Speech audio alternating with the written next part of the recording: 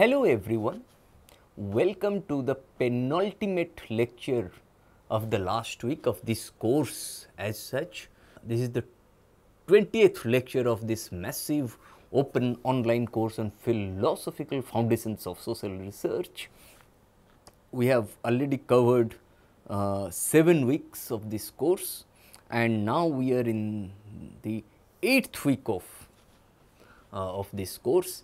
In terms of 2 lectures in this week, what we are going to do? We are going to discuss beginning of the end of the philosophy of social sciences.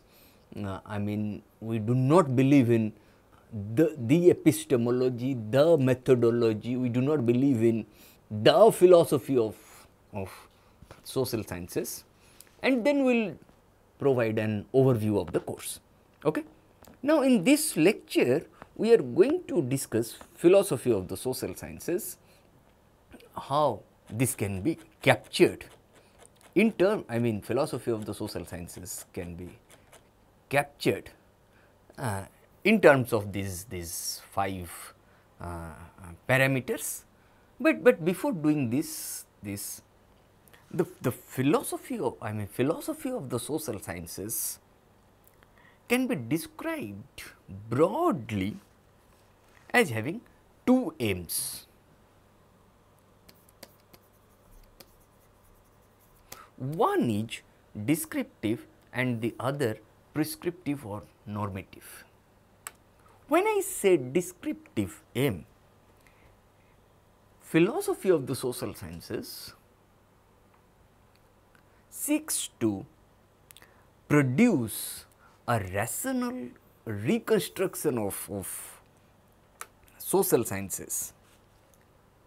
This entails describing the philosophical assumptions that underpin the practice of social inquiry, just as the philosophy of natural science seeks to lay bare the methodological and ontological assumptions that guide scientific investigation of natural phenomena.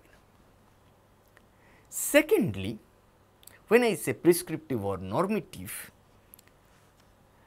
philosophy of the social sciences seeks to critique the social sciences with the aim of enhancing their ability to explain the social world or otherwise improve our understanding of it. Thus philosophy of science is or philosophy of social sciences is both descriptive as well as prescriptive or normative in nature. As such, it concerns a number of interrelated questions. What are these questions then? These include what is the method of social sciences or what may be the possible methods of social sciences. Does social science use the same methods as natural science? If not, should it aspire to? Or are the methods appropriate to social inquiry fundamentally different from those of natural sciences? Is scientific investigation of the social world even possible? If it is possible, is it desirable? Okay. What type of knowledge does social inquiry produce? Can the social sciences be objective? Can the social sciences be neutral? Can the social sciences be value neutral? Should social sciences strive to be objective? Should social sciences strive to be value neutral? Or can the social world represent a unique realm of inquiry with its own properties and laws? Or can the regularities and their properties of the social world be reduced to facts about individuals? In this lecture, what we are going to do, will survey how philosophers of social sciences have addressed and debated these questions. We will discuss in this lecture what we are going to do. We are going to discuss these questions against the backdrop of these 5 parameters. 1. Naturalism and the unity of scientific method. 2. Critics of naturalism. 3. Methodological individualism versus holism. 4. What do social sciences do? And 5. Methodological pluralism. Okay? In terms of these 5 parameters. Let us discuss one by one. We will start with naturalism and the unity of scientific method. Okay? What is this? The achievements of the natural sciences in the wake of the scientific revolution of the 17th century in England have been most impressive. Their investigation of nature has produced elegant and powerful theories that have not only greatly enhanced understanding of the natural world, but also increased human power and control over it. For example, modern physics has shed light on such mysteries as the origin of the universe and the source of the sun's energy, and it has also spawned technology that has led to supercomputers, nuclear energy and bombs and space exploration.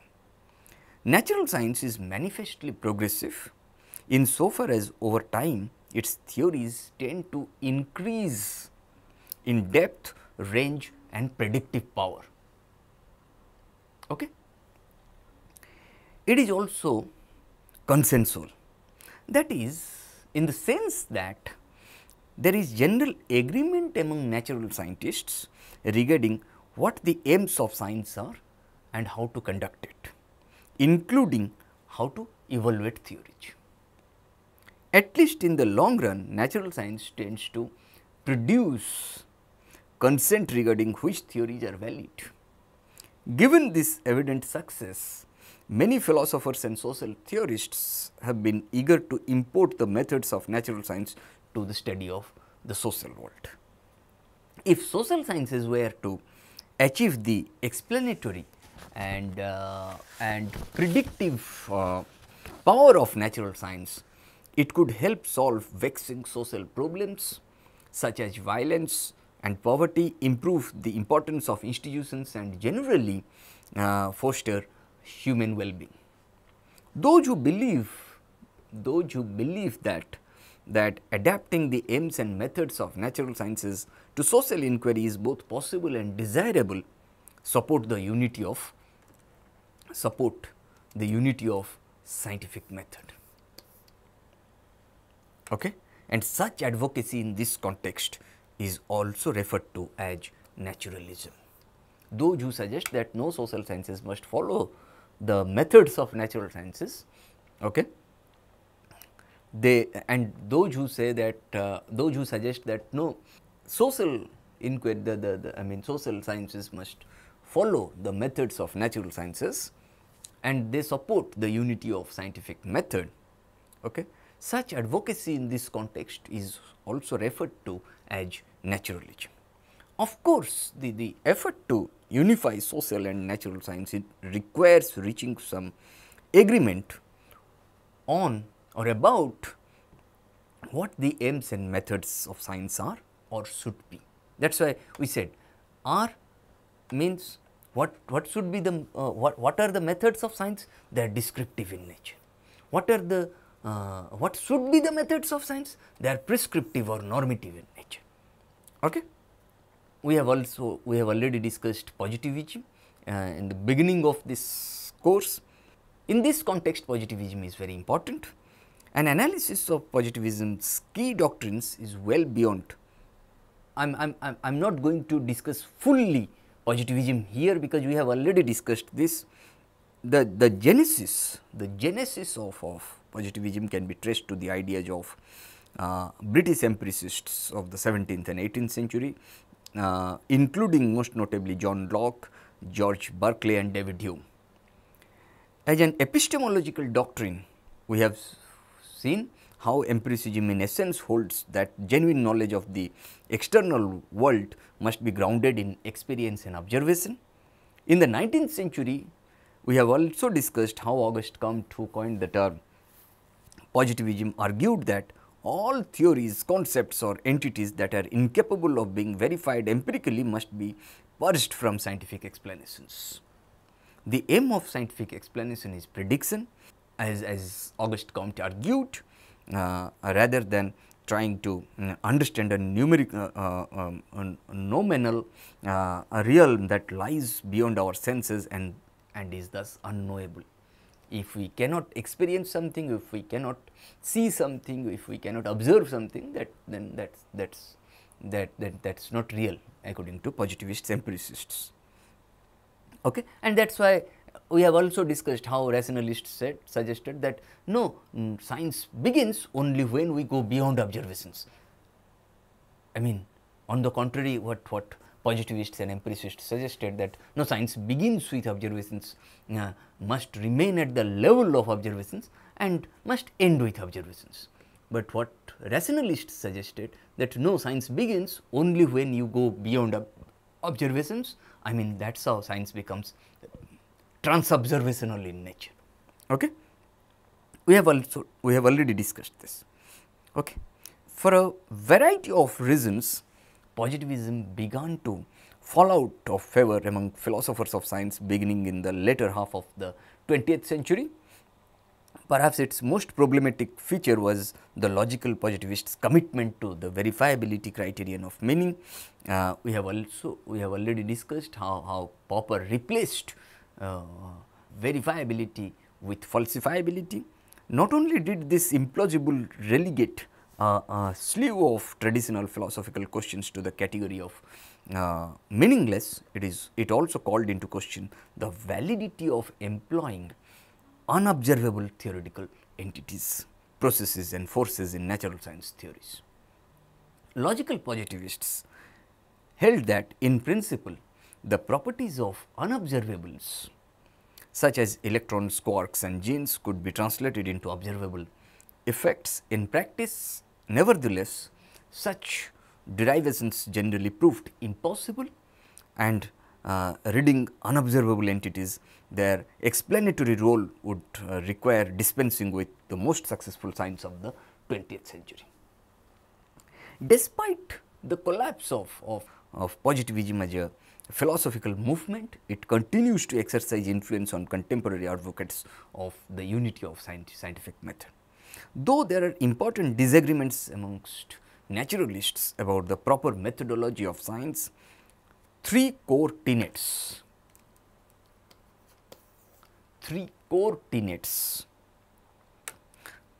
that trace their origin to positivism can be identified. First, advocates of naturalism remain wedded to the view that science is a fundamentally three core tenets. When I said that, first, science is empirical in nature. Okay. I mean, advocates of naturalism remain wedded to the view that science is a fundamentally empirical enterprise. Second, most naturalists hold that the primary aim of science is to produce causal explanations.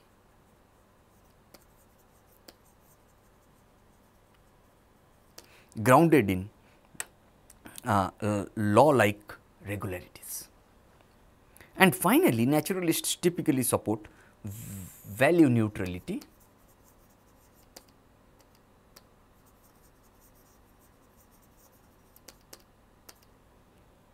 the view that the role of science is to describe and explain the world, not to make any value judgment. At a minimum, an empirical approach for the social sciences requires producing theories about the social world that can be tested via observation and experimentation.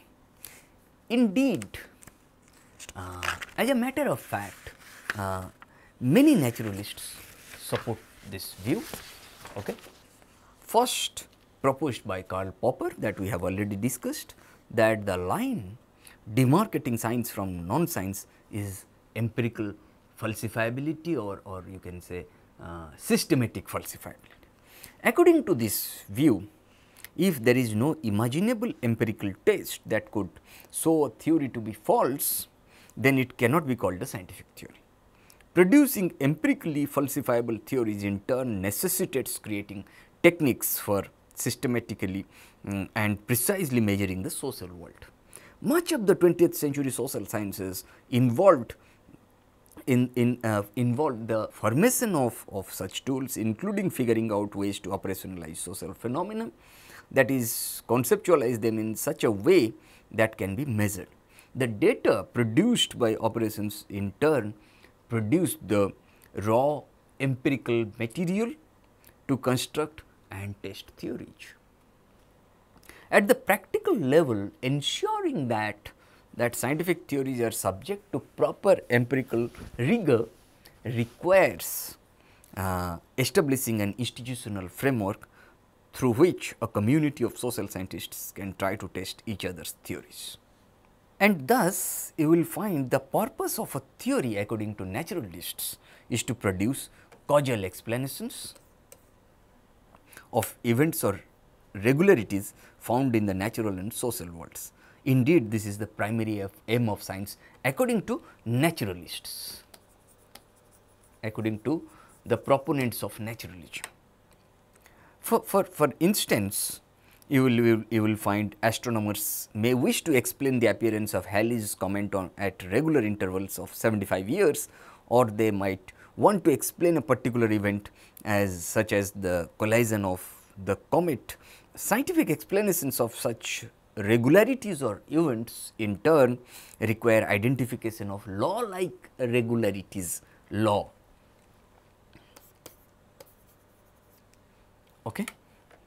law-like regularities that govern such phenomena. An event or regularity is formally explained when its occurrence is shown to be logically necessary given certain causal laws and boundary conditions. This so-called covering law model thus views explanation as adhering to the structure of a deductive argument with the laws and boundary conditions serving as premises in a syllogism. Okay. We have, if some question arises about deductive, immediate deductive inference and so on, we can discuss in the question answer session weekly question answer session we can discuss this thing. The doctrine of value neutrality is grounded in the so called fact value dichotomy, fact value distinction that we have already discussed in the central tenets of positivism, which traces its origins to David Hume's claim that an ought cannot be derived from an is. Okay? Normative questions cannot be derived from descriptive questions. That is, factual statements about the world can never logically compel a particular moral evaluation. Okay? For instance, based on scientific evidence, biologists must conclude that violence and competition are natural human traits. But such a factual claim itself does not tell us whether violence and competition are good or bad, they are moral questions. According to advocates of naturalism, the same holds true for claims about the social world. For instance, political scientists might be able to tell us which social, political and material conditions are conducive to the development of democracy. But according to this view, a scientific explanation of the causes of democracy cannot tell us whether we ought to strive to bring about democracy or whether democracy itself is a good thing. We do not know as so far as the proponents of naturalism are concerned. Okay? Science can help us better understand how to manipulate the social world to help us achieve our goals, but it cannot tell us about those goals, tell us what those goals ought to be. To believe otherwise is to fall prey to the so called naturalistic fallacy. Okay? And in this context, what we are trying to do here, when I say naturalistic fallacy, nevertheless value neutrality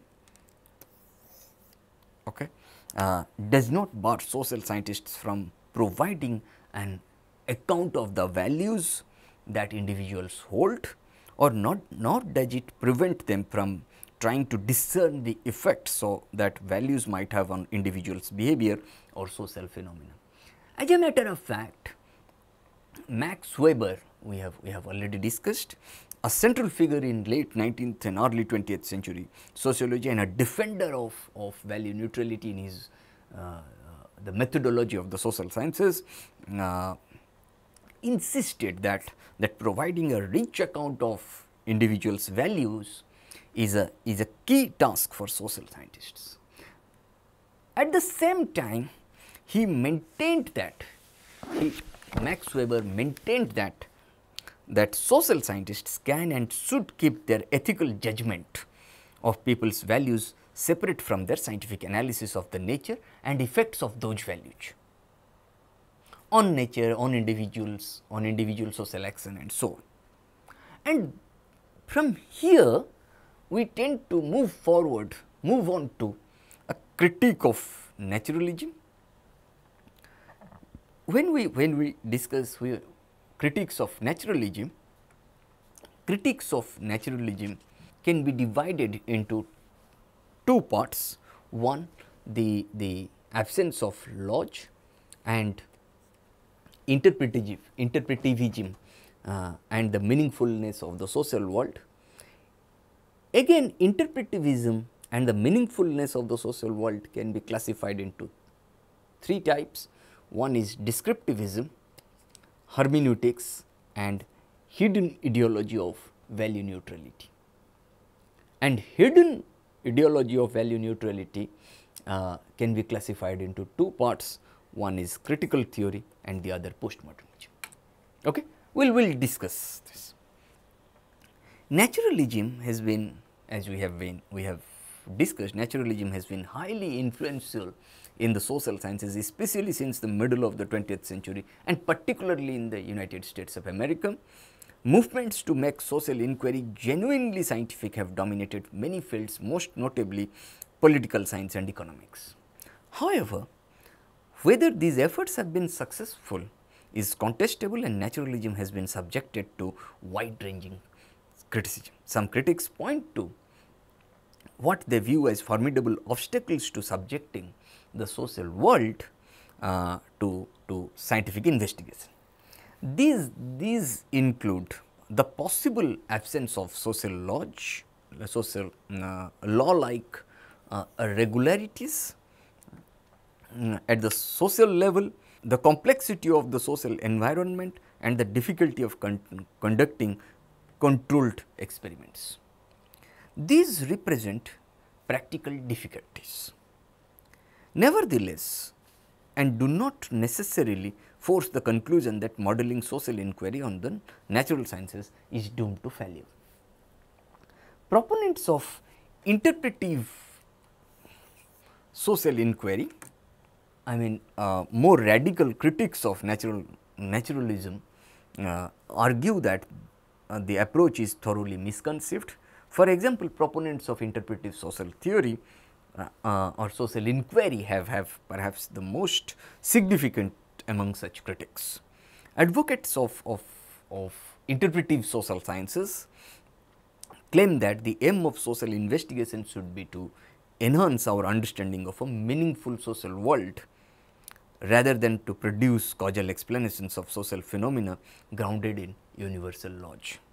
In addition, many proponents of interpretive social inquiry can also cast doubt on the possibility as well as the desirability of naturalism's goals of objectivity and value neutrality. The skepticism that the proponents of interpretive school of social sciences have demonstrated, that their skepticism is shared by adherents of two other influential schools of social inquiry known as critical theory and postmodernism. But opponents of these approaches also emphasize the various ways in which social sciences can mask domination in society and generally serve to reinforce the status quo. These various criticisms, let us see. We will start with absence of social laws. Among critics who point to practical obstacles impeding efforts to model social inquiry on the natural sciences. Perhaps their most important objection questions the very existence of law like regularities in the social world. The way you find laws in natural sciences, you may not find that kind of, we cannot find that kind of law in social sciences. They argue that the stringent criteria that philosophers of science have established for deeming an observed regularity to be an authentic law like regularity cannot be met by proposed social laws. For a regularity to be deemed a genuine law of nature, the standard view holds that it must be universal. Okay? That is, it must apply in all times and places. The second law of, suppose for example, the second law of thermodynamics is held to apply everywhere in the universe and at all points in the past and future. In addition, the types of laws of most importance to science are causal laws. Explanation, right? A law may be described as causal as opposed to a mere accidental regularity if it represents some kind of natural necessity, a force or power in nature that governs the behavior of phenomena. Whether there are genuine law like regularities that govern social phenomena is not at all clear. Rather, in any event, you will find no laws governing the social world have been discovered that meet the demanding criteria of natural sciences. To be sure, social scientists have identified many social regularities, some of which they have even dubbed social laws. Examples from the discipline of economics would include the laws of supply and demand. From political science, we find Robert Mischel's iron law of oligarchy, which holds that popular movements, regardless of how democratically inclined, over time will become hierarchical in structure. Another proposed law of politics in Juber's law, which posits the two-party system will emerge in political systems that feature simple majority, single ballot electoral systems. But upon closer inspection, these laws fail to meet the criteria for genuine law like regularities that we have found in natural sciences. Okay? Sometimes, particularly in economics, which boasts more purported laws than the other social sciences, the laws merely describe logical relationships between concepts. These laws may be true by definition, but because they do not describe the empirical world, they are not scientific laws. On the contrary, social laws that claim to describe empirical regularities invariably turn out to be imprecise, exception ridden and time bound or place bound rather than precise and universal. Consider the law of demand from economics, which holds that consumer demand for a good will increase if prices go up and increase if prices go down. Though this pattern typically occurs, it is not without exception. Sometimes increasing the price of a good also increases the demand for it. This may happen when consumers interpret a higher price as signaling higher quality, or because purchasing an expensive good provides an opportunity for conspicuous consumption. Wasteful expenditure as a display of status. Moreover, the law of demand is a weak law. It merely specifies an inverse relationship between price and demand, unlike the more precise laws of natural science. It does not specify the magnitude of the expected change. You can go ahead with many other examples like rational choice theory and so on. Okay. That you will find that the kind of law like regularities that we may find in natural science, you may not find in the case of social sciences. Okay. When we come to, you can look at examples from Thomas Hobbes, Adam Smith, Auguste Comte, Emile Durkheim, Max Weber, as well as the numerous advocates of behaviorism or positivism in the 20th century. But in the end, the consensus on method and the hope for and the hoped for scientific progress have failed to materialize today. And therein lies the significance of interpretive school of social sciences.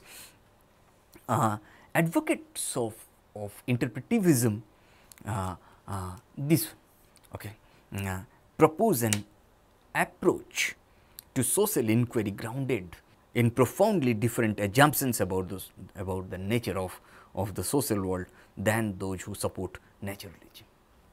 In particular, the proponents of interpretive school of social sciences assert that the social world is fundamentally unlike the natural world insofar as the social world is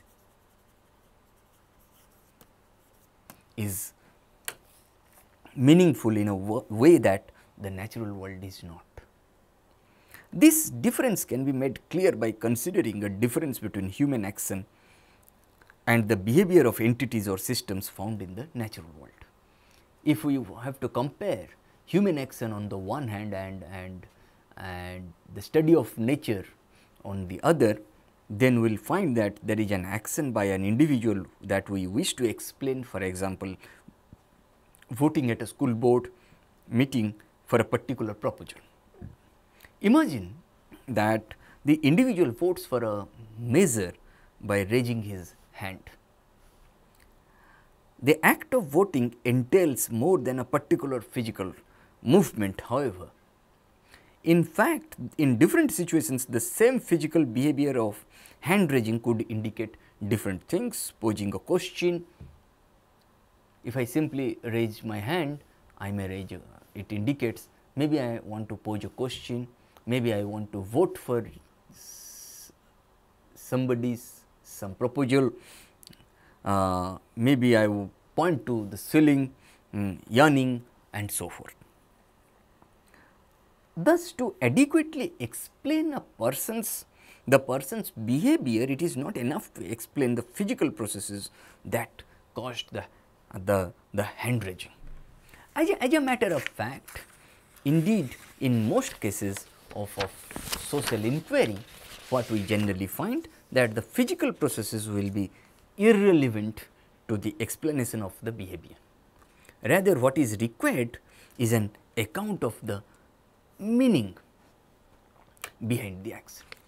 That is why Weber suggested that value rational social action, goal rational social action, they are meaningful social action.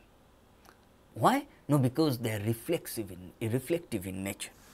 Okay? In this example, that would be an account of what the person meant by raising his hand or her hand, namely to vote.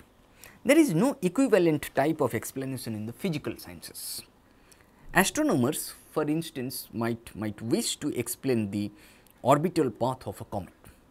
To do so, they cite relevant natural laws and conditions that produce the comet's orbital trajectory. But the motion of the comet has no meaning per se in need of explanation. Okay. What implication does the meaningful nature of the social world have for the methods and aims of social inquiry? According to interpretivists, it implies that the key aim of social inquiry should be to enhance our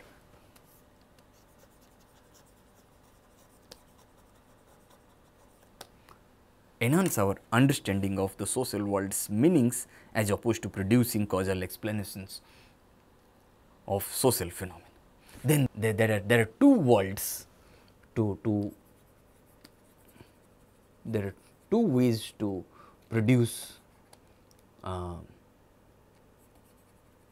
knowledge. One is explanation and the other understanding. Explanation was propounded by positivists, by naturalists, and understanding is propounded by the school of by the interpretive school, okay, by Verstehen method. Okay. Interpretivists often compare social inquiry to textual interpretation. The aim of textual, when I say when I say, I mean that understanding will have meanings are very much embedded in social action, and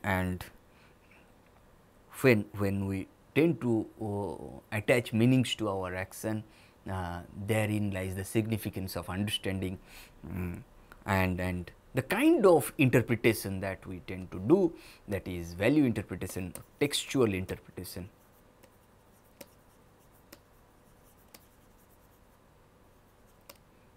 If I have to say that interpretivists tend to often compare social inquiry to textual interpretation. The aim of textual interpretation is to make sense of a novel, play, essay, religious document or other text by laying bare the beliefs, intentions, connections and context that comprise their meaning. Similarly, interpretivists suggest that the aim of social inquiry the aim of social inquiry should be to make sense of the actions, beliefs, social practices, rituals, value systems, institutions and other elements that comprise the social world. This involves uncovering the intentions and beliefs that inform human action, which in turn requires make sense of the which in turn requires making sense of the broader social context in which those beliefs, intentions and actions reside. And such interpretive social sciences, okay, they have been foregrounded, okay, in terms of these three perspectives, I mean three parameters. One is descriptivism, secondly hermeneutics, thirdly hidden ideology of value neutrality. Please do not think that they are separate, but they for just for the sake of convenience I have tried to classify them.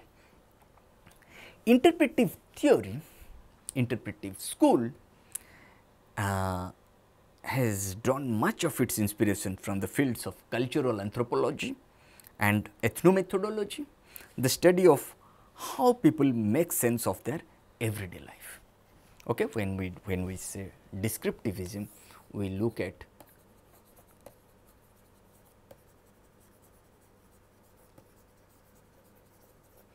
cultural anthropology, ethnomethodology, okay, I mean the study of how people make sense of their everyday world. Indeed, some advocates of interpretive social inquiry wish to make the aims and methods of these approaches the exemplar of all social inquiry, like Garfinkel, Harold Garfinkel, who precisely advocated for ethnomethodology. A key goal of cultural anthropology, for example, is to make sense of the beliefs, norms, practices and rituals of foreign cultures. For example, suppose an anthropologist wishes to explain a particular religious ceremony practiced by a hunter-gatherer tribe. According to interpretivists, the aim of such inquiry has nothing to do with identifying relevant law-like regularities or causal mechanisms that govern the ceremony, nor should the litmus test of a successful explanation be the ability to generate predictions about the tribe's behavior in the ceremony, although the capacity to predict behavior might be a byproduct of such inquiry. Rather, the anthropologist's aim should be to make sense of the purpose and meaning of the ceremony. Naturally, this would require producing an account of how the members of the tribe understand their economy, but it would also entail placing the ceremony within the broader context of the tribe's values, worldviews, practices or institutions. The end product of such investigation would be a so-called thick description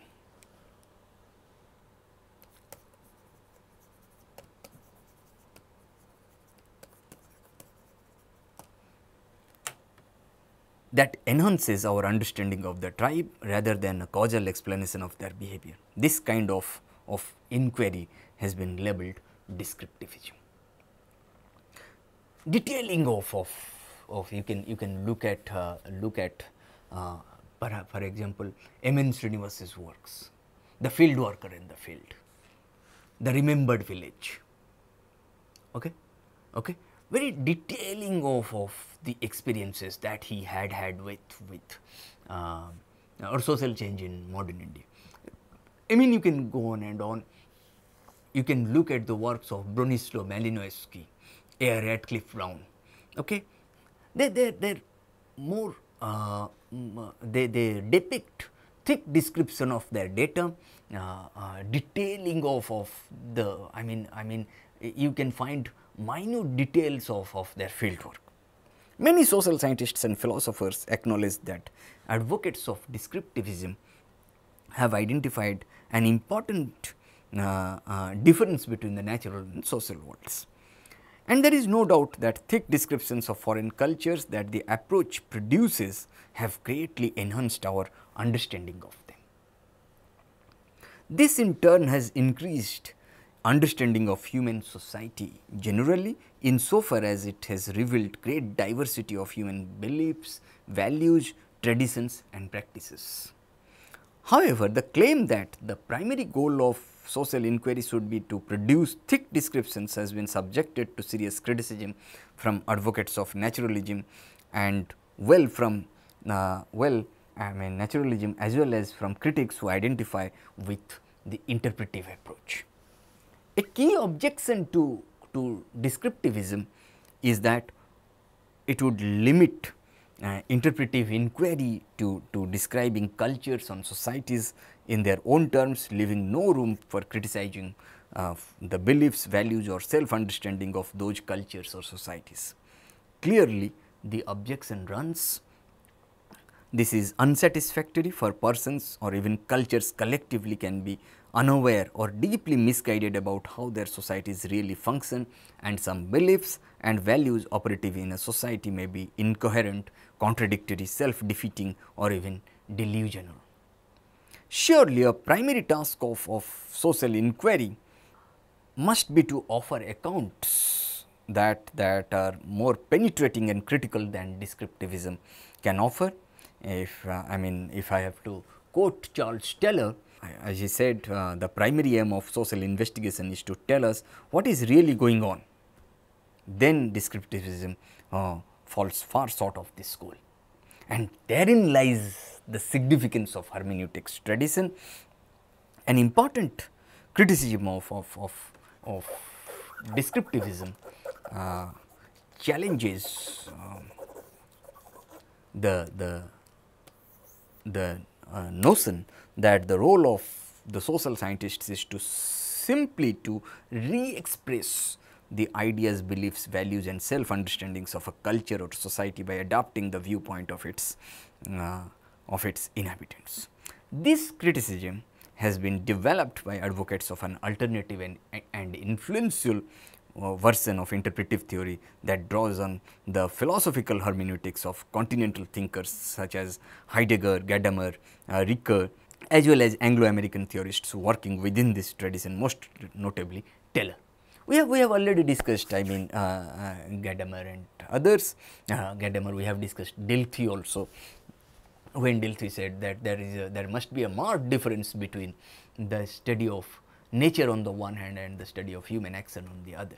We have discussed hermeneutics, and these these theorists like Heidegger, Gadamer, Ricoeur and others, these theorists argue that coming to understand a culture or society or another individual or even a text or work or art does not involve producing an objective description of an independent object.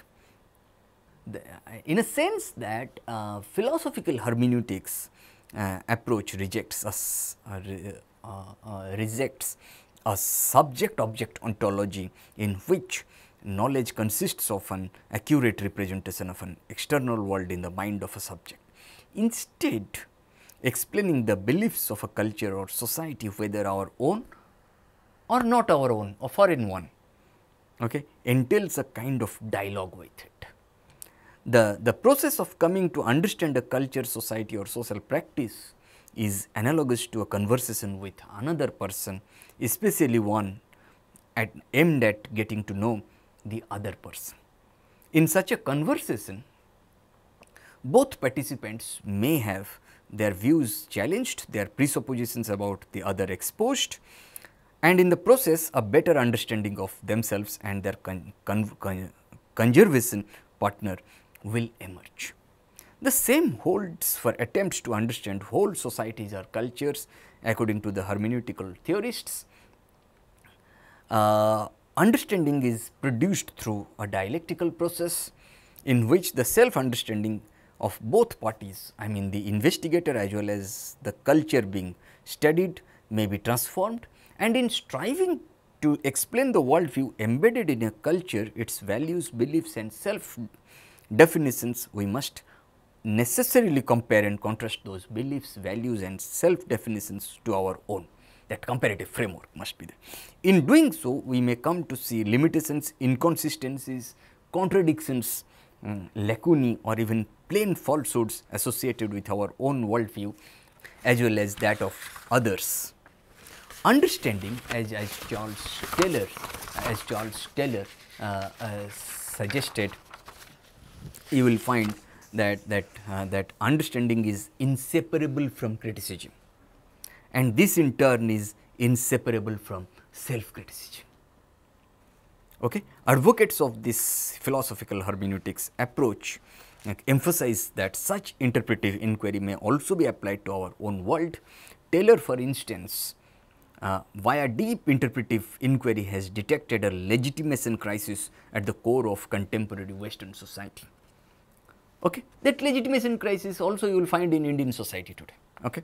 He argues that at the core of, he argues that the instrumental, goal oriented, instrumental and acquisitive values of modern industrial society are in contradiction with and in fact erode other fundamental Western values, including genuine autonomy and community.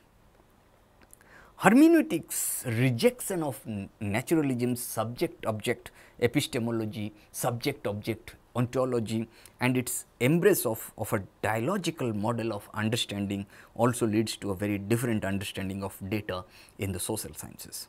Naturalists, as Taylor has argued, that naturalists wish to make data univocal. That is, they seek to build theories grounded in data that will admit to of only one meaning, and univocal data allow for intersubjective agreement among scientists and thus are a key source of science's claim to objectivity. In the natural sciences, the goal of producing univocal data is frequently achieved. Natural sciences scientists do in fact often reach consensus on the meaning of data used to construct or test a theory.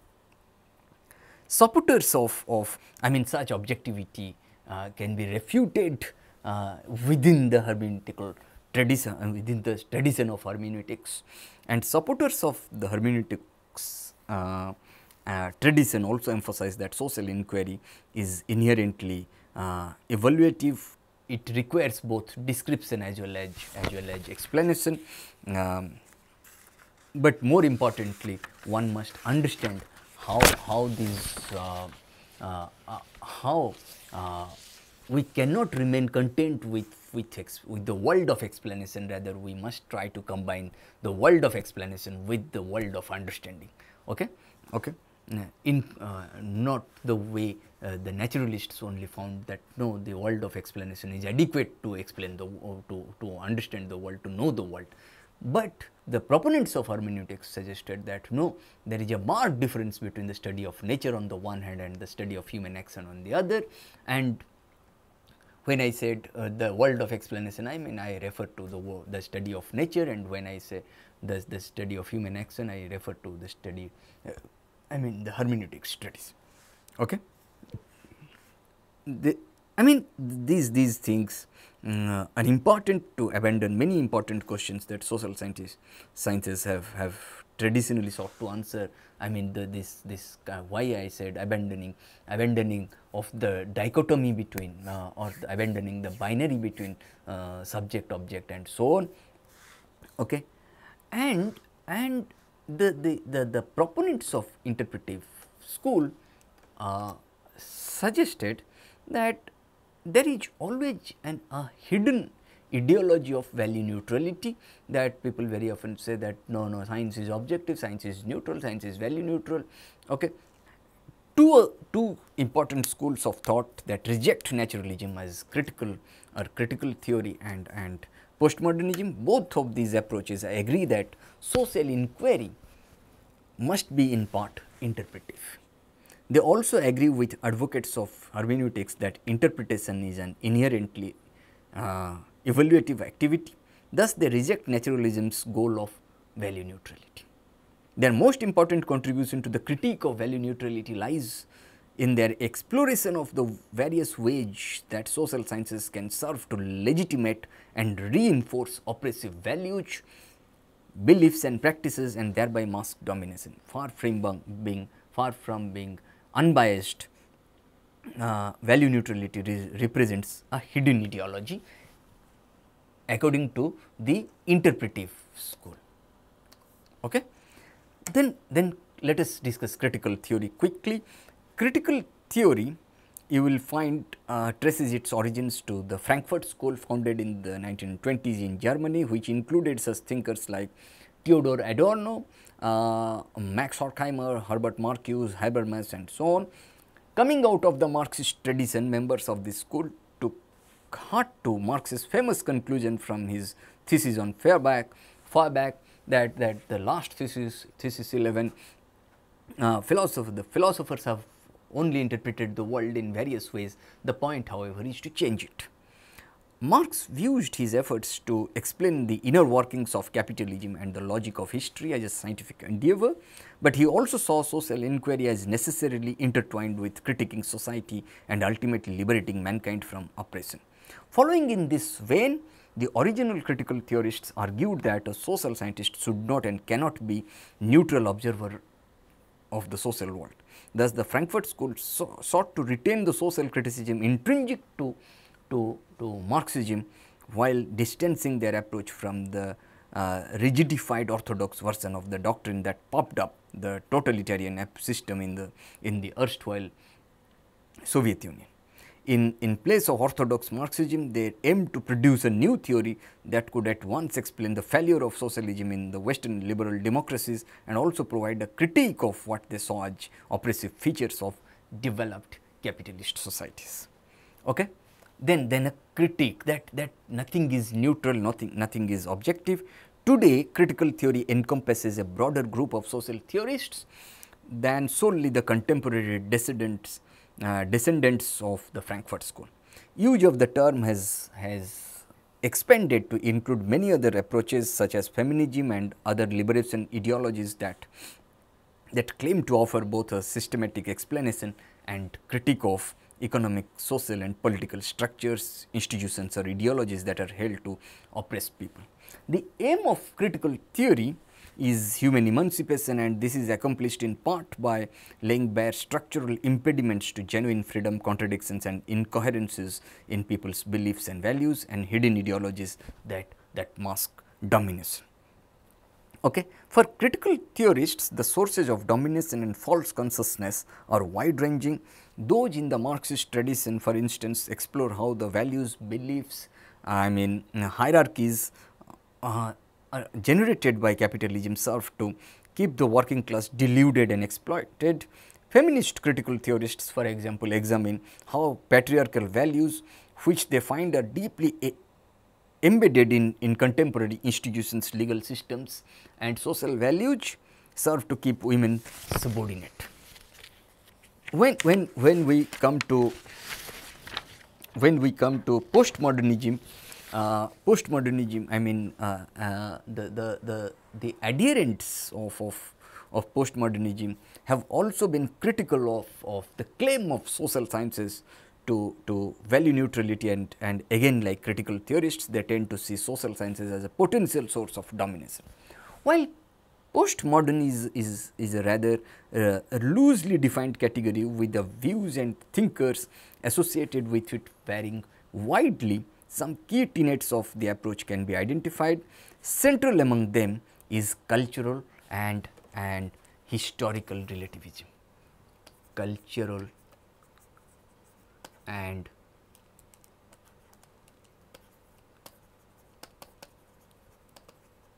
historical relativism. Okay.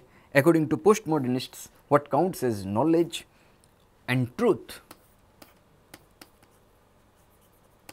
they must be, if knowledge or truth must be evaluated in the context of cultural and historical relativism.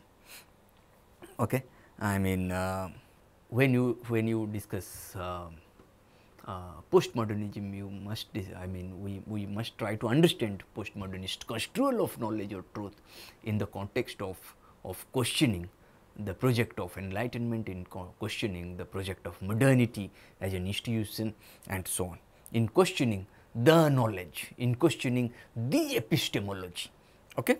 There cannot be the epistemology, there cannot be the knowledge. I mean, the knowledge that we talk about, the epistemology that we talk about is always constructed and so on. Okay? And that is how, if that is constructed, that is how they have always tried to bring about a critique of naturalism. Then let us say how methodological individualism versus holism. You will find that we have already discussed methodological individualism in the context of Weber, and holism also as a counter to that Weberian standing of methodological individualism. Okay. What we will do, I mean, we are going to discuss methodological individualism, what do social sciences do in terms of in uncovering facts, correlation analysis and identifying mechanisms, and methodological pluralism in the next lecture with an overview of the course broadly, and there we will give a closer to this course. Then what have we discussed today? We have discussed how philosophy of the social sciences, I mean, there is a beginning, it marks a beginning of the end of the philosophy of the social sciences. Okay. We do not believe in the epistemology, the knowledge, the truth or something. Okay. It is subject to interpretation and so on. I mean, how philosophy of social sciences seeks to bring about a rational reconstruction of social sciences, which is descriptive in nature, and what is more important, which is prescriptive or normative in nature, to bringing about a critique of the social sciences. We have discussed, I mean, the aim of this week's lectures is to look at philosophy of the social sciences broadly, okay, in terms of 5 parameters: 1, naturalism and the unity of scientific method; secondly, critiques of naturalism; thirdly, methodological individualism versus holism; fourthly, what do social sciences do; and fifthly, methodological individualism. In this lecture, in today's lecture, we have discussed naturalism and the unity of scientific method, and critiques of naturalism in terms of absence of social laws and interpretivism and the meaningfulness of the social world. In the next lecture, we are going to, I mean, in the last, I mean, we are going, that will be our last lecture of the course. What we are going to do, we are going to discuss methodological individualism versus holism. What do social sciences do in terms of uncovering facts, correlation analysis and in identifying mechanisms, and methodological pluralism, and then we will provide an overview of the course. Thank you.